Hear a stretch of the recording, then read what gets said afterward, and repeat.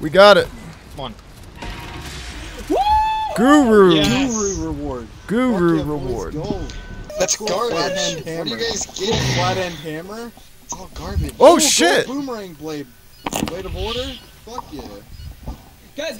We have to escape. We have to escape. 5 seconds. 5 seconds. Alright, let's go, guys. Guys, all that was Gold garbage. skull That's the hammer. one thing that he said. Dude, it was said the rune hammer. I got the rune hammer.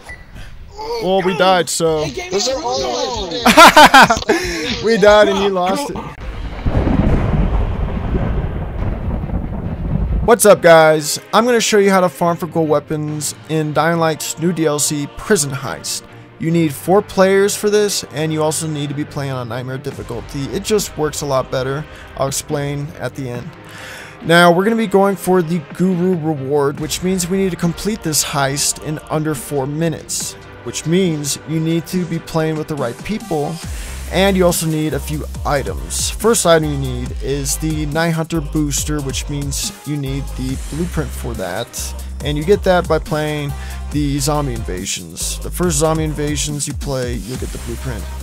Now, you need to have camouflage unlocked, or you need cloak potions. If you don't know how to get the cloak potions, you get them by doing the missions for Dahlia, by the way. And that's a blueprint as well. But if you don't know anything about that, camouflage works just fine. We need lockpicks, and we also need flares. Now, this room needs to be cleared of all humans, which means each one of you needs to be assigned a level. I was ground floor, while John was the left balcony, and whoever was on the right. Doesn't matter as long as you get through there by the time the 1 minute mark shows up on the clock at the top of your screen. It's easy going, just do as I'm doing. You need to practice going through here a few times, just so you can get through it faster without getting confused. Now, weapons you need are the semi-automatic shotgun and a machete. The semi-automatic shotgun, hopefully you don't need the following to get, but you may need the following DLC. Now, this is the goon room. You don't need to kill any enemies except for the goon, of course, and you want your fastest lockpick guy on the door lockpicking. The semi-automatic shotgun, like I was saying, hopefully you don't need the following DLC, but back in the day, we needed the following DLC just to get that brand new gun, but it was brand new back then anyways, so we didn't have this in the original game. Here is the volatile room. We need to be using the flares and camouflage or cloak potions here. Whoever's lockpicking the door needs the flare coverage, and your friends need to be watching you, and they need to be staying away from you as well, because the spitters are going to be interrupting your lockpicking if they're spitting at your friends, which is why you're camouflaged. You want to be left alone by the virals as well. But the volatiles will keep attacking you, which is why you need the flares, and it all works out as long as you have flares and camouflage. And that's that part. Anyways, right here, this elevator shaft, right before you jump outside to fight the final boss, you want to be at the 2 minute and 30-second mark if possible, or landing in that garbage at the 2 minute 45 mark like I did. Right here in the yard, you want to be assigned a corner. So I have this corner, and you know, other people have other corners or whatever. Actually, looking back at this, I could have been on top of that wall, you know, spawn killing these dudes, but I wasn't. There's 2 demolishers in here. The shotgun works really well to wipe them out, and once the first wave is done, you need to grapple up to this balcony. All 4 of you, there's 4 towers, and you need to be spawn killing these guys. Hopefully you can kill them like I was, but usually one shot doesn't do it, and you need to finish them off on the ground anyways. And then the big boss, somebody needs to make sure that guy's taken care of. He's called Sergeant something. He's a huge demolisher. But there you have it, Guru reward unlocked.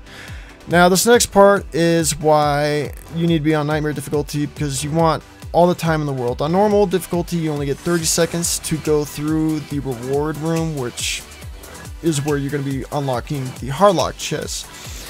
But yeah, you want to be on Nightmare because you get 60 seconds instead, which means you can unlock all, I think it's 8 chests, it might just be 7. But yeah, everybody can unlock all the chests, that way you get 7 or 8 gold weapons and 7 or 8 kings. I'm pretty sure it's 8. John said 8, and he's good at math and stuff. But yeah, guys, that's basically it. That's all there is to it. Just make sure you have the right players with you, and make sure you have those items I mentioned: 900 boosters, camouflage, cloak, you know, the lockpicks, and flares. And you want the semi-automatic shotgun. That's the most important. Hopefully you don't need the following anymore. Back in the day, it was a brand new weapon when the following first came out, but they may have changed it. But you want to be out of this room, by the way, before the clock runs out, or else you don't get any weapons. You don't get to keep any of the weapons, and that's that. And you might cry if you had a really hard time with it. But yeah, guys, if you do get the gold weapons, by the way, we had to come back to the slums to resupply on ammo. And the shotgun is so important that you do not want to go through that without having the maximum amount of ammo. And that's all there is to this. I know a lot of people are going to be having trouble with this. I mean, this is only my second, maybe even third time playing this, but this is the first time we actually tried going for the guru reward, and we got that pretty easily. But I guess you could say we're adept players.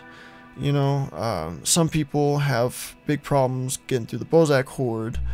So I imagine, you know, people are gonna have big problems finishing that before you can get the guru reward.